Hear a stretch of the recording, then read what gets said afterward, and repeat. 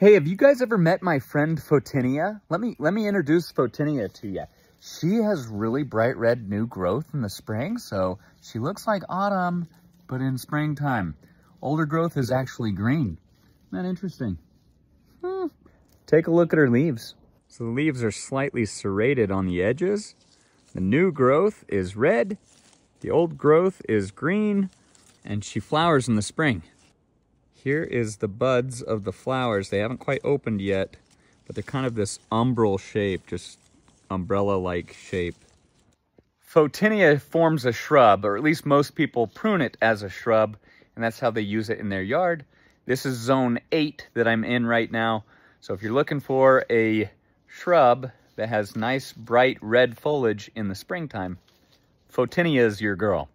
Okay, see you in the next one. I also wanted to mention that if you're new to plants and want to learn more about plants, go to my website, mindsprouts.com. It's coming soon right now. I'm excited to launch it here quite shortly, so watch out for that.